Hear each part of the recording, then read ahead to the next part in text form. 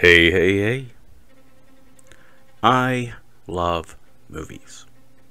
I love all kinds of different movies. You know, whether it is a mindless action thriller or a silly, pointless comedy or a beautiful, slow burning character piece. I love movies. Now, many of the movies I love are great. Casablanca, Fight Club, Leon. Well, many of the movies that I love are terrible. Killer Tomatoes, Toxic Avenger. Yeah, it happens. Most of the movies, though, fall somewhere in between.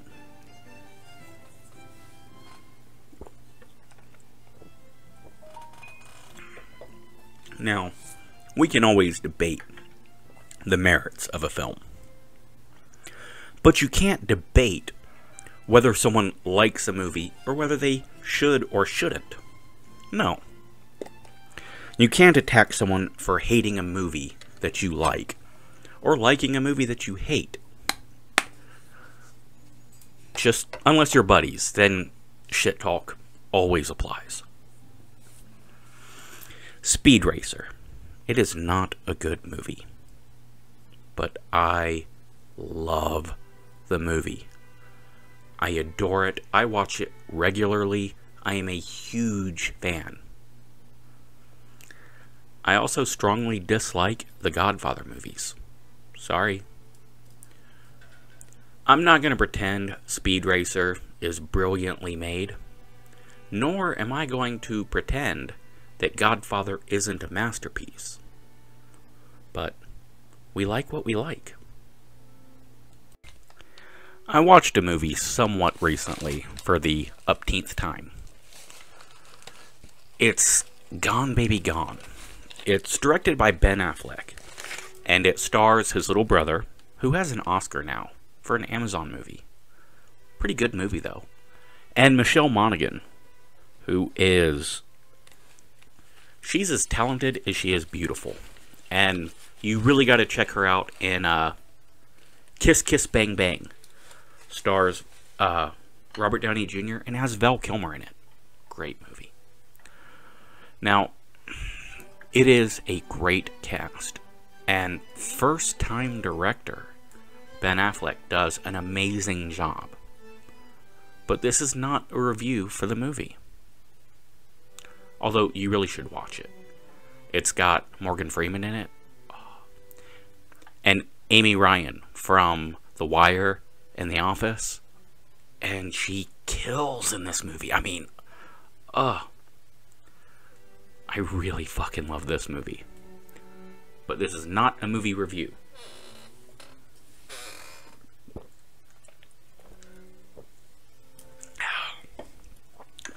No, the reason I mention this movie is because it has a very real philosophical question. I'm not going to spoil the movie. Watch it. But there is a part where a very difficult decision has to be made. And this has stuck with me for many years. I think of it as good versus right. Now I know what you're thinking. Doing the right thing is good. Well, that's not necessarily always true. Now, it is wrong to lie. We can all agree to that.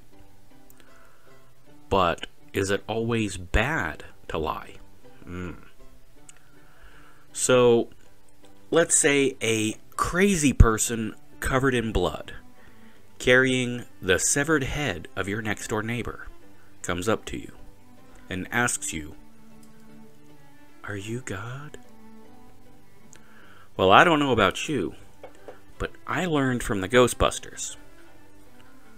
Lie, Ray, lie. Now, Equally, I have to admit that sometimes doing the right thing hurts yourself. We all know that. We can all accept that. Sometimes doing the right thing can hurt innocent people. Ugh. Now, I spent 9 years in Alcoholics Anonymous. I know it's supposed to be anonymous. But I did get my 10-year chip. Well, it's the 8th step. No, wait.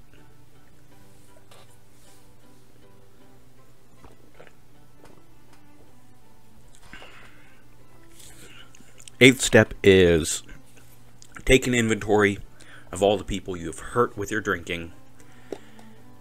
And the 9th step is make amends for the damage that you have caused. Unless making amends will hurt others. See, Alcoholics Anonymous feels that it would be selfish to hurt other people when you're making amends. You can't put your guilty conscience above innocent people. Alright, so let's dig a little bit deeper into that. Not the AA thing. Although, it works if you work it. You're worth it, so work it. Now, let's say you committed some crimes in a business that you co-own, right? Now, your crimes are linked to your business. The right thing to do is to report yourself, right? Make amends. Pay for what you've done wrong. But then, your business partner, who's completely innocent, he can end up bankrupt. And his kids, they will be suffering. Well, it is the right thing to do. But man, it damn sure isn't the good thing to do.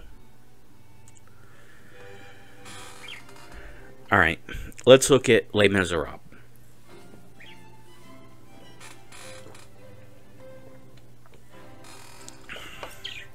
Not the musical. Although, the film adaptation, you gotta love that they actually sang the songs live on set. That took some balls. People wanted to bitch and moan, well, they don't sound as good as they do in Chicago. You know what? In Chicago, they were in a sound studio singing and tweaking everything. On Les Miserables, they were literally singing on set.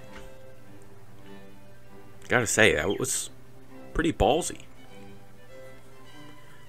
But no, I'm talking about the novel or the movie. I love Les Miserables. Actually, I have a tattoo from the novel. It's right there. Now, I guess I could probably make a video. I could probably make 12 videos about just the story of Les Miserables and explain my tattoo. But let's get to the point, okay? Jean Valjean. He's mayor. He's a good man. Everyone loves him. He's also a criminal in hiding. He does the right thing. And the stupid thing. He goes and presents himself in court so that some worthless drunk doesn't get convicted for being Jean Valjean. It's the right thing to do. I can respect that. And then, police are going to arrest him, but he's like, look, I'll turn myself in, but I got to go make sure this little girl Cosette is taken care of. That's not the right thing. That's the good thing. So, he goes and he gets her. First he knocks out the sheriff. Then he goes and he gets her, and then he takes her to a school, and she's taken care of. Now, the right thing is to turn yourself in. And at that point, it's not a bad thing. He selfishly doesn't turn himself in because he says that Cosette needs him, and she loves him, and it would hurt her. Maybe.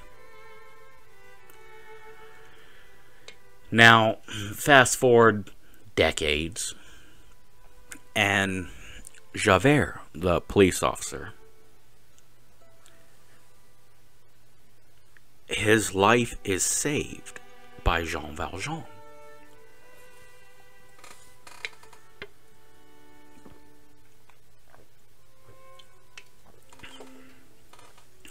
So finally, he's caught him. He's got the cuffs on him. Yep. He's done the right thing and arrested the criminal that saved his life. That is a good man. That treats everyone well. It's a bad thing to arrest this man, but it's the right thing. Now, Javert is very rigid. He sees the world in black and white. He sees the world in right and wrong.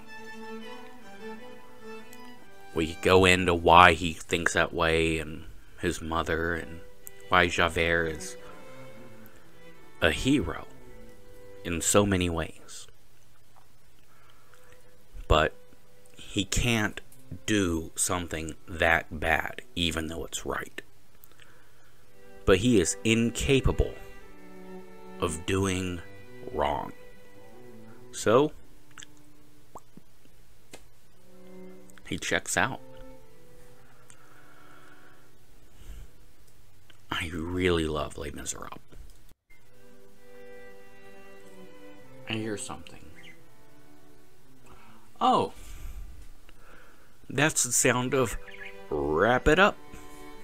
So let's wrap up my drunken video. Although it is a drunken video about philosophy. So, woo woo for me.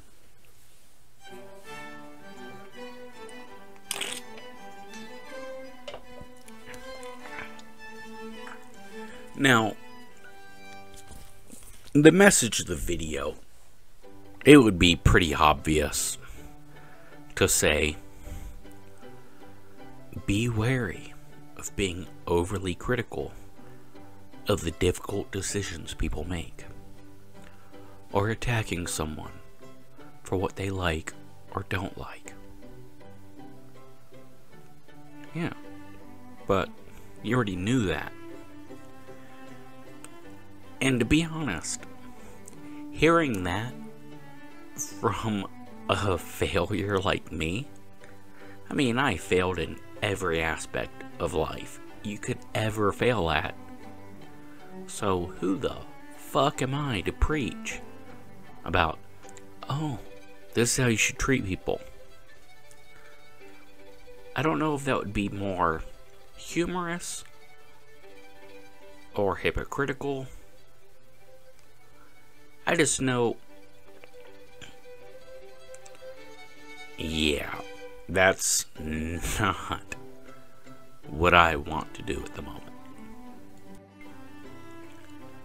What I really hope you're able to take away from this ideal, and yes, I said ideal, not idea. They're actually two different words. People use them interchangeably, but one ends with an L and one doesn't. They're completely different words with completely different meanings. Sorry. Look. Fuck a bunch of telling you how to interact with other people. I stay locked alone in a room in the desert. When you have to face a difficult decision, means every answer possible is gonna suck to some level, right? So, is this decision good or bad?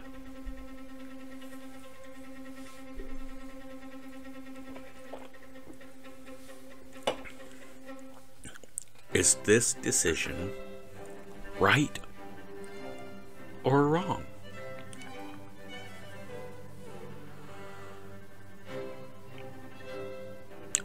Which decision do I make? You know what? Sometimes it can't be right or good. Sometimes you have to choose right or wrong versus good or bad. I can't tell you how to pick.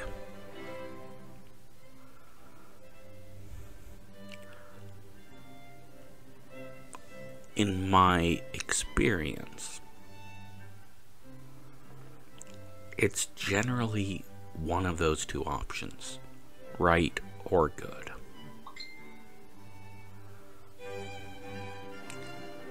But I'm only basing that on making the wrong decision oh so many times.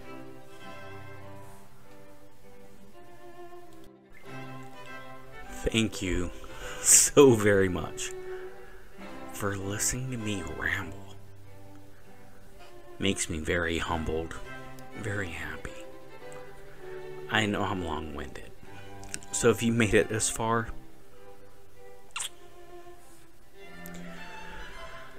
I hope you have a great day. And I really hope you don't beat yourself up too much. I mean, the rest of the world is lining up to kick your ass, alright? So don't take it out on yourself so much. I really hope I could give you a smile and a chuckle.